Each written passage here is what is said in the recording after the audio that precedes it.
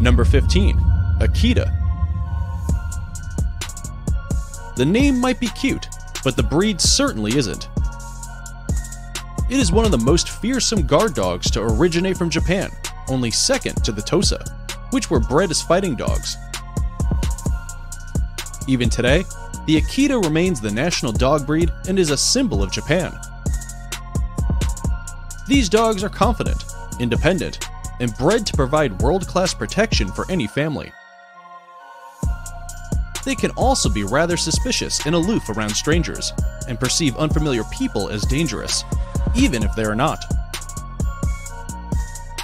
As a result, their protective instincts kick in, and they attack. They can deal some real damage as they are quite large and strong,